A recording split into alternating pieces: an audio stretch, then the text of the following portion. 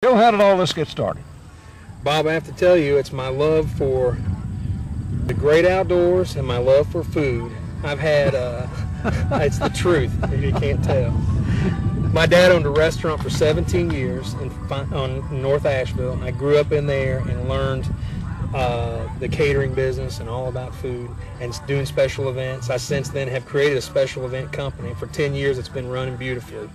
But my whole life, thanks to Grandpa Lasher, I have had a love for hunting and fishing. And this day, more than ever, I think that I realized that there's a need to introduce people to the reason why we hunt, or to keep that focus on why we hunt. We are a people of convenience now, and I understand we can go to the store and buy a steak. But that steak, guess what? It did have a face. But we forget that, and the general public tends to forget that. And which really makes hunting even more focused on the thrill of the kill rather than, I don't know, I should say harvest, but you know, the thrill of the kill is the truth. And so what I like to do is bring people out that are not just all hunters and fishermen, but their wives, their family, and friends, and introduce them to professionally prepared game meats. And let them see that we're not bad people. The food is phenomenal, and hunting and fishing and harvesting of wild game is necessary and is natural. Through this website, I have a mission. There are three things that I love, and most of the time in this order, and that's God, my family, and hunting and fishing. It depends on what time of the year it is. This wild game, Joe, what do you think? Well, this is quite different for me. I haven't had wild game really like this all in one place in a long time. Years ago I used to hunt a lot, but then I decided to become basically a vegetarian. And I've had all types of meat besides bison. So I thought I'd like to try that. How is it? And it's great. I was surprised. Do you think there's a benefit of eating this type of meat rather than, say, domestic? Yes, I would like to think so, because of what we found out that our animals are being fed by, you know, with the steroids and penicillin type things. And I just actually feel like this is probably about the safest meat we can have. You got it right. Thanks. Bon appetit. Yes, it's marvelous. That's it. What are you having? Well, I'm having rattlesnake beans that's got real rattlesnake in it, coleslaw, venison, and the bison burger. And the bison burger is delicious. Yeah. Have you had this before? I've had bison burger before. I have not had beans with rattlesnake in it before. Take a bite. Let me know how it tastes. I'm curious about this myself. I've never eaten rattlesnake. It's wonderful. I think it's just pinto beans that they're just giving a fancy name. You want taste? I think it's a tall rattlesnake tail.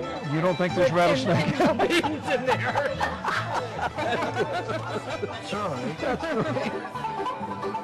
I've heard all my life that people don't like this gamey taste. What is the gamey taste? Well, a lot of the gamey taste is just another way of saying it's spoiled while you drug it out of the woods. The key to making game palatable is you got to handle it right from the very beginning. You got to get the temperature down as quickly as you can. You got to get it dressed and in cooler as fast as you can, just like anything. I mean, if you go to the grocery store and buy a cut of meat, you're not going to drag it through the woods to take it home. You're going to want to take care of it right. If you handle meat just as if you bought it in the grocery store, you're going to go a long way towards getting rid of that gamey taste. Yeah. Again, with wild game, it is a different kind of thing. These are older animals and they're tougher animals, so they are going to have a little bit more character in their flavor than a domestic animal would. Alan, you can't cook wild game exactly the way you can domesticate it. What's the secret?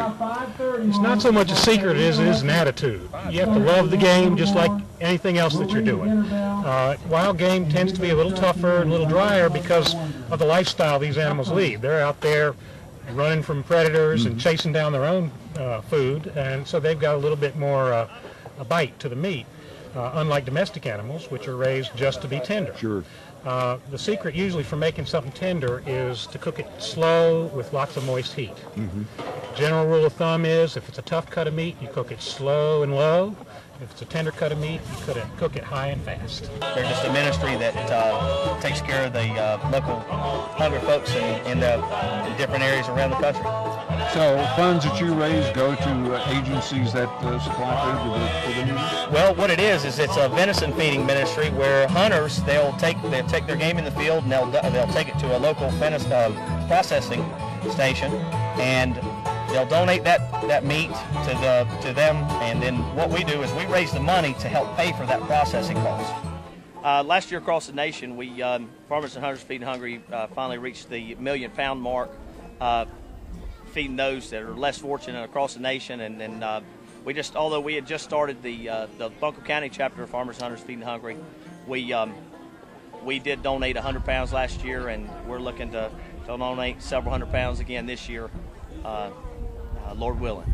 Talking to Jim Mosley, like myself, an avid hunter and fisherman.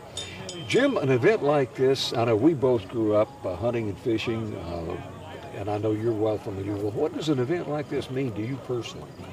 Well, you know, it really brings back the fond memories going back to my youth and hunting.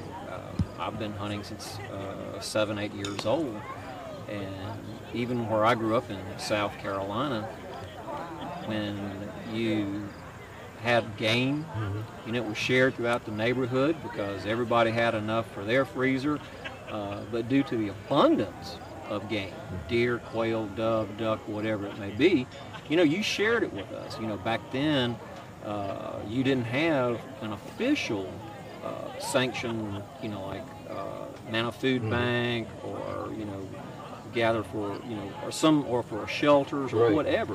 It just wasn't done. I mean, plus we were in such a small town, you didn't have it. But the elderly or those, you know, who needed help, there was always game, and there was a lot of game. So I think, you know, an event like this really is something that started a long time ago, and now it's just something that's more publicized. And it's a beautiful thing, really, because it exposes a lot of people to wild meat that they've never tasted before. I know when we were growing up as hunters and fishermen, Dad's last rule was always don't shoot it unless you plan to eat it. And a lot of people never get a chance to do that, and of course a lot of our viewers have never tasted wild game, maybe don't hunt and fish at all. But it's important, I think, that anything that's utilized so far as the harvesting wild game should be utilized. True, I'll agree with that totally. And one of the great things, and like I said, I go back to my youth, and I still hunt in South Carolina. You know, still have the farm and everything. And because we have such an abundance where deer, especially deer, needs a management. Yeah, they do. They have to be managed. In our particular county, there's not a limit. So therefore, you need to harvest a lot of animals. But the flip side is a lot, I mean, tons of meat are given away. And therefore, it's not wasted. And I think the biologists have done a wonderful job in helping people to do it. So you have an events like this that come up, people who've never had that opportunity to taste wild game and to see how the event goes on. It's a wonderful thing because people don't understand hunting, and they see, you know, the positive aspects of hunting and what it can do to a community where there is a shortage of food. Yeah, and a lot of people, if you ask 100 individuals why they hunt, you'll get 100 individual answers.